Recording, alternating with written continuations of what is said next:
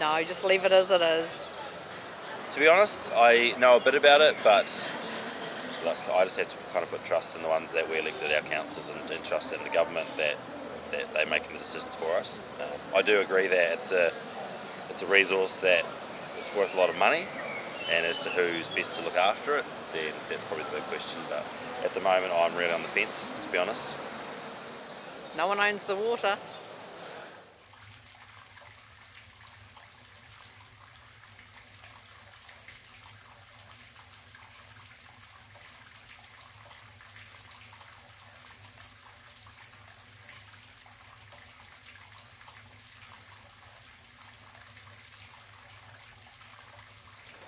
From what I understand, I think that it's obviously quite controversial. I think that some councils have probably done quite a good job with looking after water, and others have done a really bad job. The illnesses and the deaths associated with that's a pretty bad result.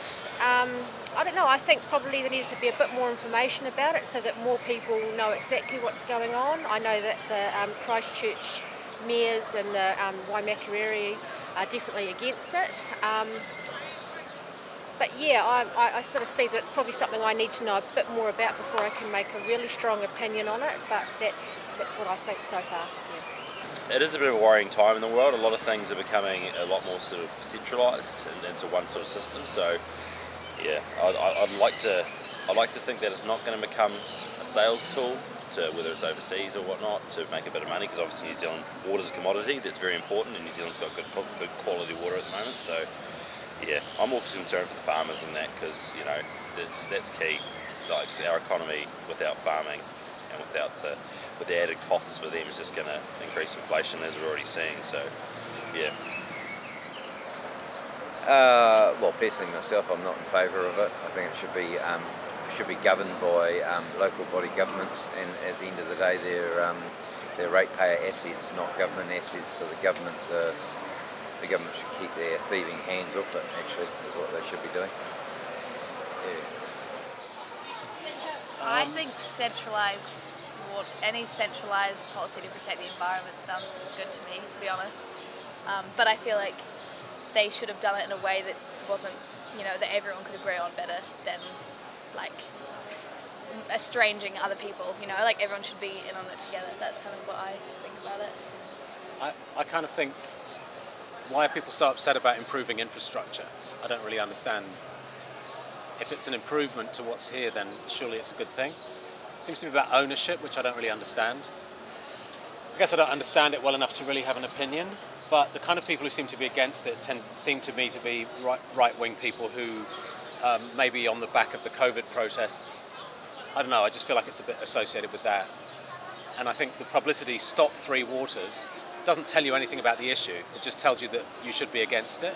I'm always suspicious of people who make something into a slogan, Stop Three Waters. Just stop anything, be against everything. If they were trying to educate me as to why, then I'd be more interested, but yeah, I feel like it's a bit of a knee-jerk reaction. Yeah. Plus, if you lived in one of those places with terrible water like Hastings, where they were getting horrible, surely you'd be in favour of better infrastructure. I don't see why it's so politicised, but it's probably one of those mid-term government things that just becomes politicised when it doesn't need to be. And if National are going to get voted in on the strength of stopping Three Waters, then I think, is that really all we've got to argue about? There's much more important things that should be talked about than Three Waters, like inequality and child poverty and those kinds of things, which people seem to just be able to ignore.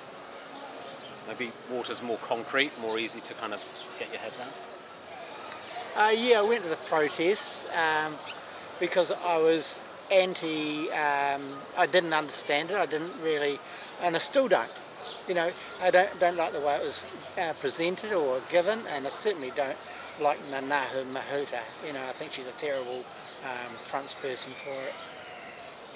Three Waters is that water's obviously a necessity for life, for our existence. It's the most important thing, and I think that whoever looks after the water, just don't waste it, just meter it, make sure people are paying for it, make sure that the water is delivered and it's good for drinking. It's essential, for paramount for survival. and you don't want to have it wasted. It's not something that I think people should be making money off. It should just be like delivered from source to destination in a safe way that's efficient. That's it. I don't know a lot about the Three Waters. I don't know about central government, or what do they call it, co-governance versus local councils, but really it's just something you want to have managed well. Look at some other countries that have water issues, man. We're New Zealand. It should be great.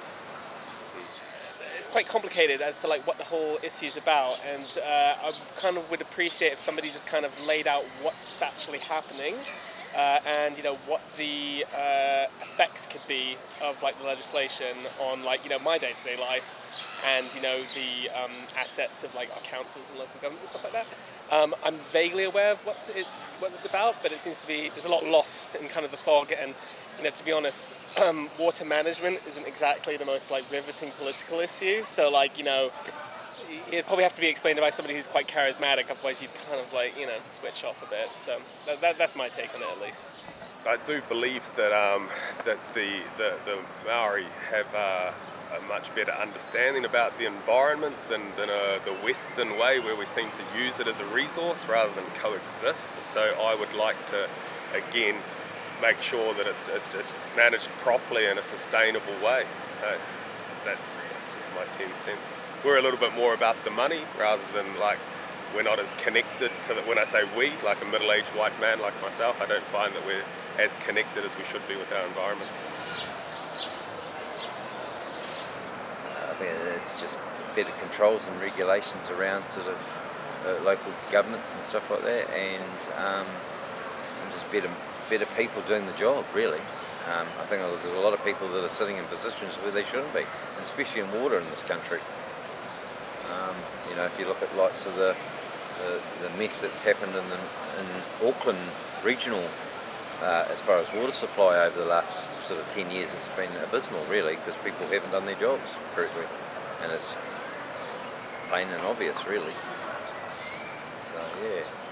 Well, that's been so seldom. That's been way overhyped. There was a little bit in the Havelock, but apart from that, really, it's only the dairy runoff that's caused the majority of it anyway.